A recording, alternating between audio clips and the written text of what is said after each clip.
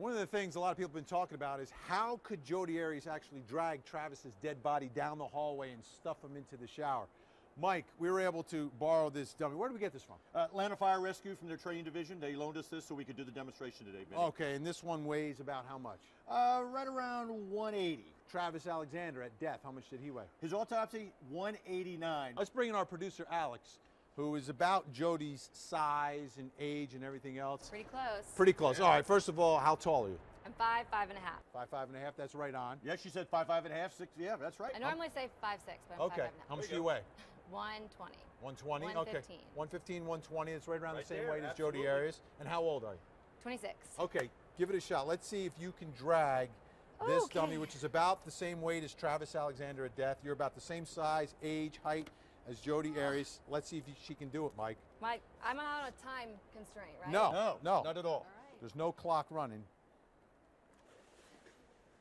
And keep in mind, too, Vinny, How does that feel? There was a lot of blood, and it was wet, too, in that hallway, so that body would probably slide a lot easier than it is right now on this dry floor. Because it was tile. And it was right? tile, too, you're right. Floor, right. So there's a little more friction. That's where that there. handprint was. Is that the Take a easiest break. place for you to grab from? Yeah, underneath here is too heavy. Too heavy? All Unless right, I keep going. swung him around. Keep going. All right, so you're able to move it.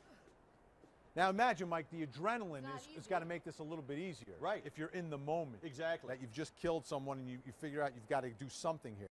Would there be a little lift right here, you think? Might be a little bit. Yeah. But you're moving them pretty good.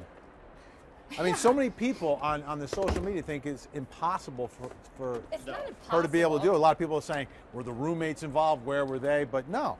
Alex is able to move this dummy without all the adrenaline that was obviously flowing through Jodi Arias on that day. Exactly. And This part's a little awkward. Yeah, this is awkward, because how'd she get him in here with this space? Because the shower's not huge. Look at that. Wow. And if she had that much energy after she just did this and she's freaking out, she'd be able to do it, I think, a lot easier. A lot easier, yeah. She got adrenaline pumping through her veins and everything else. I see if you can swing the legs in there now. This leg was bent weird. Yeah. There you go. Like that. Yep. And I think this one was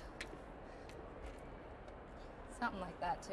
That's very, very close. That was pretty close to what he looked like. It is. It really is. How would you describe your level of exertion to do this whole thing? That was hard. It was heavy.